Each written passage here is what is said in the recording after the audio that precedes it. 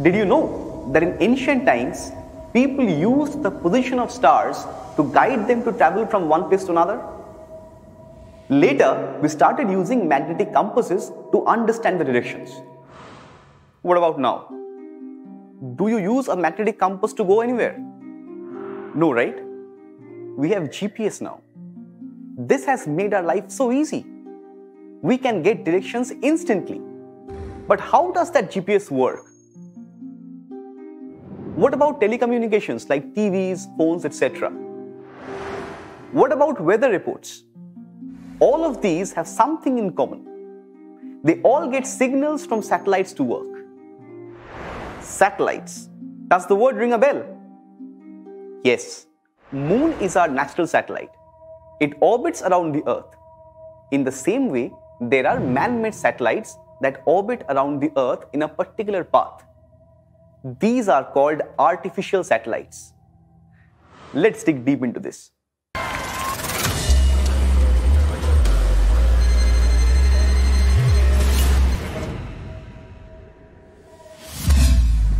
There are around 1100 artificial satellites orbiting the Earth. How do these artificial satellites get up there and how do they stay in orbit? Let me just give you an example to understand this better. What if I throw a stone from here?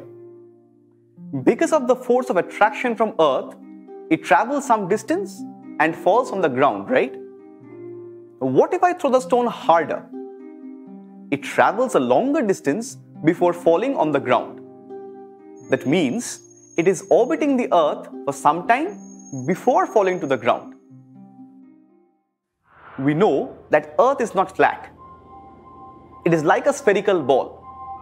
That means if the stone is thrown at a greater speed, it orbits around the Earth like this. Of course, this can only happen when there is no air drag. And outside the atmosphere, there is no air to have any air drag. This sounds interesting, right? Isaac Newton is the first person to tell us how to get satellites to stay in their orbit. We send each one up on a rocket, which is the launch vehicle. It travels straight up for some time before it starts to tilt, which brings it nearly parallel to the Earth's surface. The tricky part is that once it is up there, it needs to find the balance between Earth's force of attraction and its speed, because the Earth is pulling the satellite back and at the same time it is moving forward in order to stay at the right place. But the satellite's speed is very important. A proper speed creates a stable orbit or path based on the height of the satellite.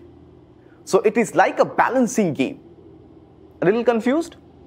Let me explain it to you using a small activity. Imagine I am the Earth and this ball is the satellite. I am attaching the ball with a string. Now the ball starts moving and as Earth, I want to pull the satellite towards me. So the ball moves forward and I pull it back. Again it moves forward and I pull it back. In this way, it gets into a circular path. What if the ball moves too fast? I would not be able to pull it back. The ball gets detached and just flies off like this. What if the ball moves too slow? Obviously, it just falls down like this. We can conclude that if the satellite goes too fast, the Earth will not be able to pull it and the satellite will fly off into space. And if it is too slow, the Earth will pull it back and it will probably burn up in the atmosphere.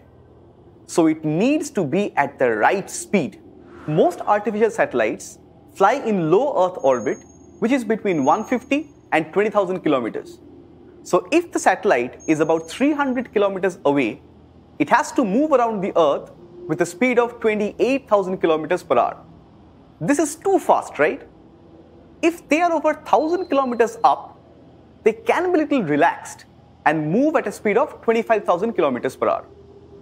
So we can say, as the height of the orbit increases, speed in the orbit decreases. And of course, it takes more time for the revolution. Again, there are hundreds of satellites up there sending a lot of information to us.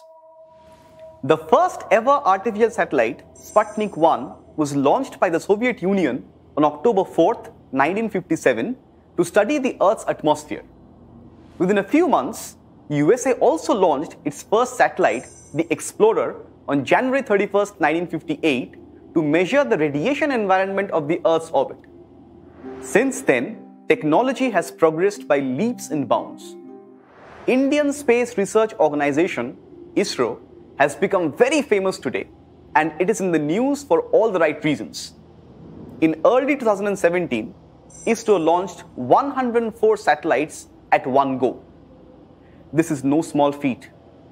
Our relation with satellites started with Aryabhatta, the first satellite launched by India on April 19, 1975. Then there were Bhaskara, Rohini, Apple, InSat, etc. Another big achievement in recent times is the launch of Mars Orbiter mission, or MOM, on November 5th, 2013. This mission was the first in the world to successfully reach the orbit of Mars in its very first attempt. It is designed to understand the topography and atmosphere of Mars. In fact, this is the least expensive Mars mission till now, with a budget of only 450 crores. We must be proud of our scientists for sure. Each of these satellites are sent into space to orbits for different purposes. They are useful in many ways. All our telecommunications like TV, radio, mobile phones, fax, etc. is possible because of these satellites.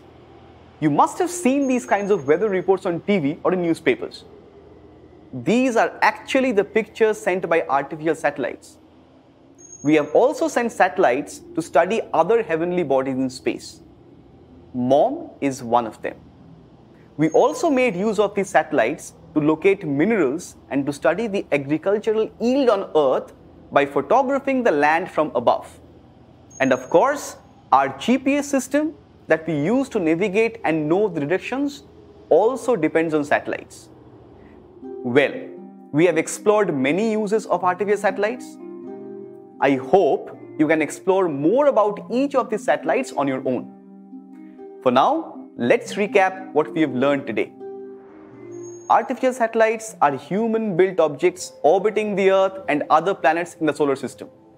Satellites stay in the orbit by moving in the right speed, balancing the force of attraction of Earth. Most of the satellites stay in low Earth orbit, which is in the height of 150 to 20,000 kilometers. As the height of the orbit increases, the speed decreases and the time taken to orbit the Earth increases. Sputnik 1 is the first ever satellite launched by Russia. Aryabhatta is the first satellite launched by India. Satellites are used for different purposes. In telecommunication, in weather forecast, to gather information about other objects in space, to locate minerals, and to study agricultural yield, in remote sensing and navigation. Great! This is just amazing. We can't imagine the world without satellites these days. I wish you could also be a scientist one day and explore more uses of satellites, or maybe launch one yourself. Until then, stay curious, keep exploring, because we need more explorers like you.